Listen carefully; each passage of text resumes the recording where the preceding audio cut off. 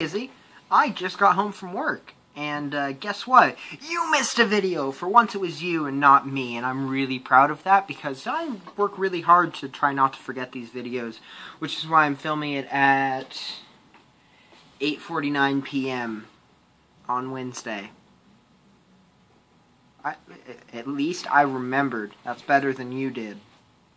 I have an idea for a punishment for you. I tried to get some ideas from your sister, but she is no help, and her ideas were kind of lame.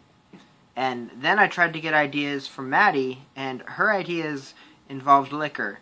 And as fun as that would be, I wanted to punish you, not make you feel better and more drunk. And that's not a punishment at all. That's just fun. Anyways, we'll save the punishment for the end of the video, where I'll reveal to you the horrors that are going to be inflicted upon your mouth. That sounds weird.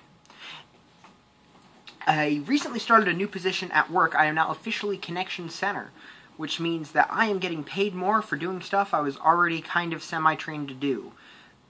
One thing that I really have an issue with at work is there really isn't much training involved. There's a lot of just learning on the go.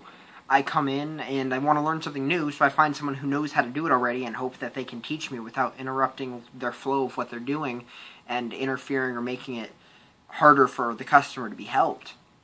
That's how I learned how to do phones, was I had somebody stand there and tell me how to do it.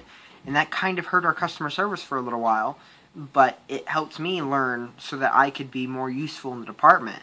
And now my job is to be selling these phones and pushing these phones and selling these contracts. But it still kind of conflicts with how I am. I don't necessarily want to sell someone a contract. I want to sell them what they need. And that's really kind of always been my issue with being a salesman. I don't care if I'm the one to sell it to you, or if I even sell you anything at all.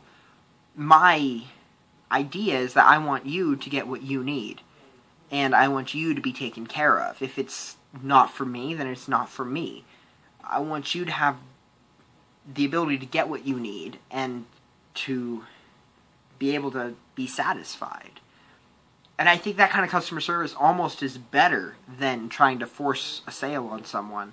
I may try to upsell something a little bit, like somebody's looking for a TV, point them at a TV that might cost a little bit more, but never anything that wouldn't be worth it. I'm not going to have someone coming in for a 32-inch and try and get them to walk out with a 70. That's just ridiculous. I don't want people to get more than what they want or need. I don't want to push something on them. I want to help them to be happy. And I hope that that gets them to come back. Just having someone that sincerely wants to help them. Anyways, I guess I've rambled enough. Time for your punishment.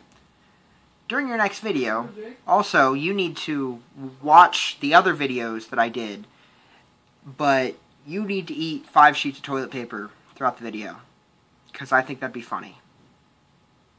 See you on Friday, Izzy.